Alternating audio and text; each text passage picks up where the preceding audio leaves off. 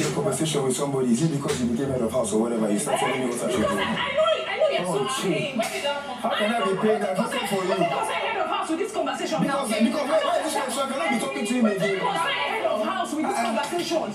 Like Doc came and was asking me like, what's going on? Like, what do you guys do to film me? Like, annoying. If he's annoying, if you're coming for me, it's okay, it's fine. It's okay if you're coming for me. But only you get it right, because only you get it right, only you get it this way. What the fuck? The MBADIWE twins managed to get all the housemates to turn on them. That is what I'm here to talk about. What caused the chaos between the MBADIWE twins and almost all the housemates? That is what I am here to discuss. But before I start that, let me officially welcome you to my channel. My name is Chooks, and this is Powerhouse of Positivity. If you are here to subscribe to my channel, all you have to do is turn on your post notification to be notified whenever I drop a new video. Drop us a like if you enjoy what we are doing, and I want to hear your comments, so drop it down below in the comment section. So guys, throughout today, it seems like the MBADIWE twins have been stepping on toes of the housemates, and not just what happened yesterday. Let's just say back in the days when this housemate first came into the house, and luckily for them, they were the first pair to emerge the head of house. And seeing how their reign went smoothly, to some housemates their reign was smoothly, but to some they were overdoing it.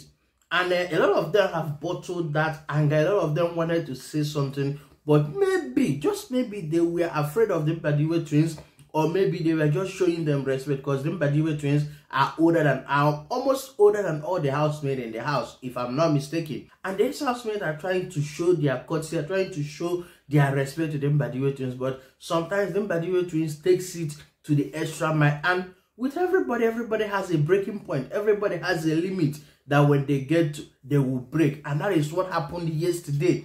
These housemates have gotten to their limit and they broke. Guys, I'm talking about the was that happened between MBADIWE twins and Nelly. And it's not the MBADIWE twins, just Ozee and Nelly. Let's just generalize and say the MBADIWE twins. And also the argument or kind of conversation that wasn't in favor of Anita, that happened between Anita and the MBADIWE twins. And also a joke that went too far between the MBADIWE twins and FAIRME. So guys, that is all I'm here to table out. So get your papers, get your popcorn, sit down, relax, and let's talk about it. So we already know what happened. I'm not going to be sharing more light into it, because we already saw it happen, where FAIRME, MBADIWE twins, some of the housemates were all seated and having a conversation before they get to their Aquafina tax. And I just want to say congratulations to the checkers for winning the Aquafina tax. It's seeing how this housemate do their right up and I say all those beautiful words, it kind of got me crying. And it's like, and it was as if Big Brother was chopping onions inside the arena. But it is beautiful to see this housemate show their appreciation to their partner, or just to show that they appreciate them as their party for life. It was fun to watch, and congratulations once again to the Shakers for winning that Aquafina task. As before Big Brother called this housemate into the arena, he has told them to sit in the garden. And while they were sitting in the garden, these housemates started having a conversation. And from that conversation, they were sharing about the hardship they've been facing in their life. And FAIRME was the one sharing his own kind of hardship. And it wasn't sitting well with the MBADIWE twins. So the MBADIWE twins was trying to invalidate whatever FAIRME was saying, kind of making it feel like, okay, yes, you are making it as if you are the only one that has suffered, but that is not actually suffering. You know, that kind of thing.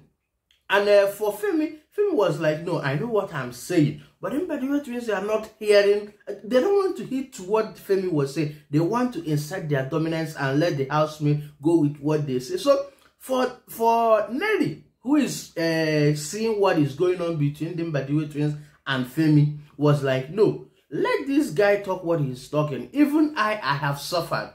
And then the MBADIWE twins was like, no, you are not getting what I'm saying. It's not that what he's saying that he suffered doesn't mean that every other person has suffered. And Nelly was like, everybody goes through suffering in their different ways. Maybe the suffering that he went through is not the same thing that you went through, or it's not the same thing that I went through. And then the MBADIWE twins said something that kind of flipped a switch on Nelly. Ozee, especially Ozee, was like, since you became the head of house, you've been disrespectful. Get a conversation with somebody, is it because you became head of house or whatever? You start telling me what I should do. I know you're so paying. Where did that come from? How can I be paying that? What's up for you? Because I head of house house with this conversation. Because why this one, so I cannot be talking to him again. Because I'm head of house with these conversations. And Nelly was like, what the fuck do you mean since I became the head of house having this? I know you've been waiting to say this. And guys, we already know what happened. Nelly went from 0 to 100, just like this.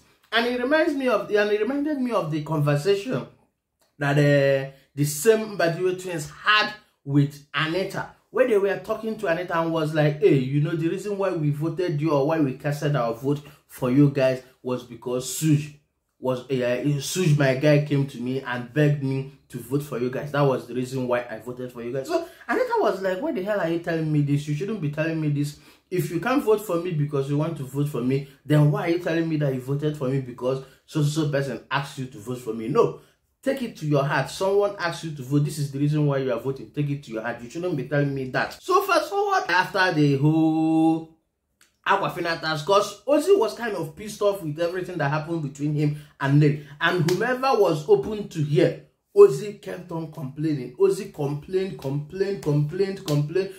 To some certain point, he kind of made a statement that Nelly would poison his food and begged Chizoba to fly a plantain for him. That if Nelly cooks for him, then Nelly will poison him. Maybe that is a joke, but there is something that's taking a joke too far, which is what happened between him and Femi. So I can't pinpoint when the conversation was had, or say this was the kind of conversation was had. But according to Femi, what Femi was insinuating when he was talking to Ben, Chizoba, and I think Ruti or DJ Flo, DJ Flo, by the closet area, was that the way Ozee said what he said, it wasn't sitting well with him. That Ozee made a sexual remark to his sister and his mom's sister, and it doesn't sit well with him. So Ben and DJ Flo was like, and Chizoba was like, have you spoken to him? Maybe you should go talk to him and tell him that this joke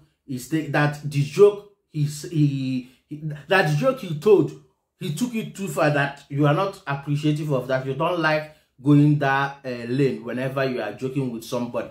And he was like, okay, yes, I'm not afraid to talk to him. The guy was very angry, and I'm like, what is going on?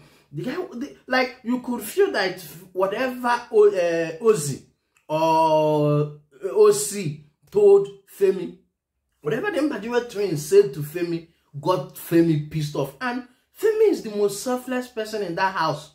Femi doesn't have the power to create buzzwords with anybody. Even whenever buzzwords is happening, you just see Femi sitting at the corner like this, like an orphan, sitting like this. So for whatever the MBADIWE twins said, it must have hurt for him to be reacting that way. So he first of all talked to TJ. TJ advised him on what to do. Then he later went on and started venting to Chizoba, Ben, and DJ Flo. So while he was doing that venting, they advised him to go talk to the MBADIWE twins, and he later went.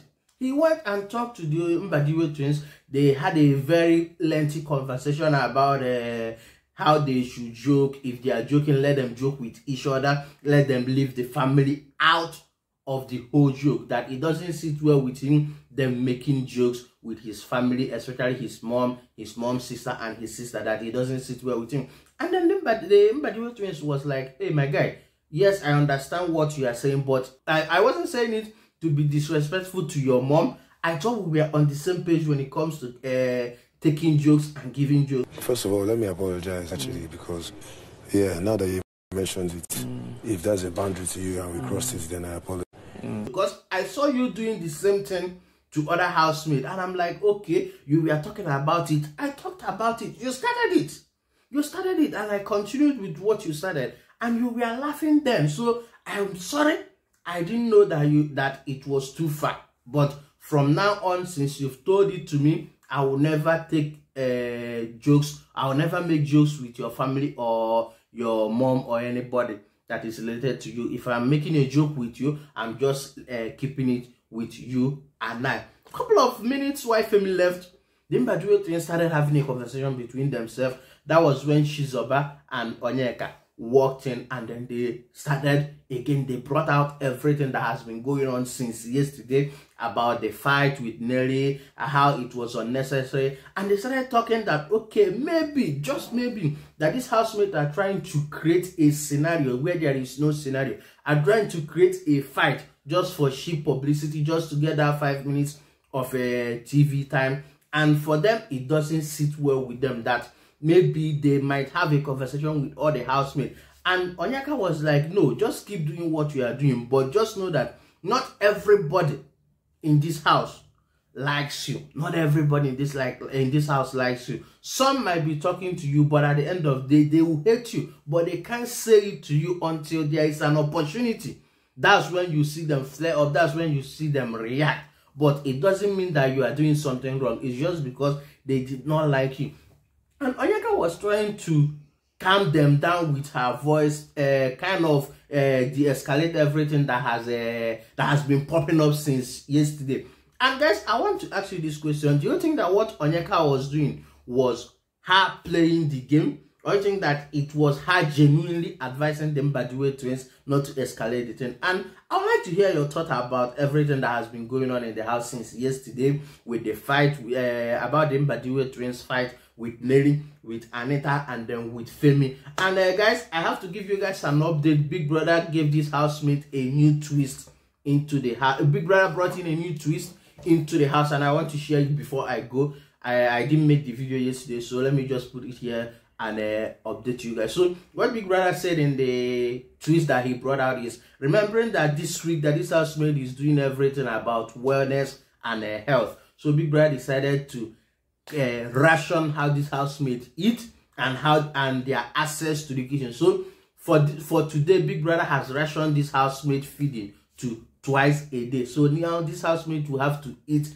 twice a day, and Big Brother is going to tell them when to cook and when not to cook, when to access the kitchen. So Big Brother played the music for them and told them whenever this music is on, that is the only time you guys can access the kitchen. And whenever this music stops, everybody in the kitchen should just leave the kitchen and stop eating. So guys, let me know, how long do you think this housemate will stay before they start complaining about hunger? And with how much we've seen them falter the rules, do you think that they will keep up with the rules? And one other thing is, if they fail to adhere to the rules that Big Brother has set out for them, 10% will be deducted from their wager. Yes, that's what Big Brother says. So with all that information, do you think that this housemate is going to keep up with Big Brother's rule of rationing their food and their access to the kitchen? Let me know what you think down below in the comment section. I'll see you guys on another video. Have an amazing day. Bye-bye.